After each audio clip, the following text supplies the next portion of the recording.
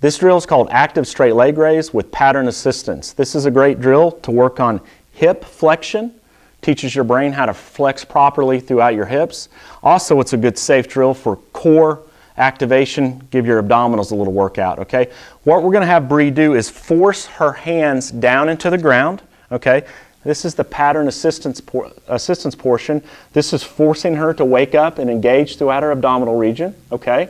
And then from here, we're going to stay engaged, and we're going to slowly, one at a time, okay, lift those legs up. Now we're going to keep a straight leg raise. Some of us might be a little tighter in our hamstrings. I want to focus on keeping the legs straight. If you can only go up to about 45 degrees or so, that's fine. The whole time we want to stay engaged into the ground. Keep yourself active here, giving you some pattern assistance, okay? Back and forth, nice and slow, okay? We want to go nice and slow on this. We're trying to teach your brain how to flex properly throughout your hips, okay? Good abdominal work as well. 10 to 15 of these, both sides. This is active straight leg raise with pattern assistance.